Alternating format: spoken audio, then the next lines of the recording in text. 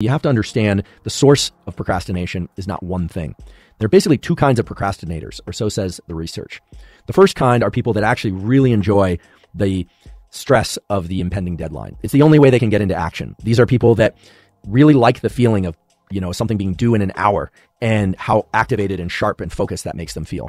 Those people are people that are tapping into the epinephrine system, the stress system, and for which the stress really tightens their ability to see. It creates that soda straw view of the world.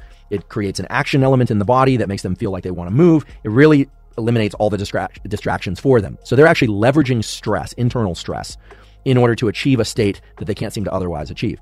From a logical perspective, it makes sense, therefore, for those kinds of people to think about other ways that they can get their system into activation. Normally, you're waiting for that deadline to come into sight, and then that's what the stimulus is. But you can self-direct adrenaline release without ingesting anything. There are other procrastinators for which they simply are not releasing enough dopamine. They're not making enough dopamine. And for those people, there are a variety of things that can increase dopamine. I do suggest you talk to a psychiatrist or doctor. I've talked about mucuna which is 99.9% L-DOPA, the precursor to dopamine. So there are people that do much better when they take things that increase their dopamine levels.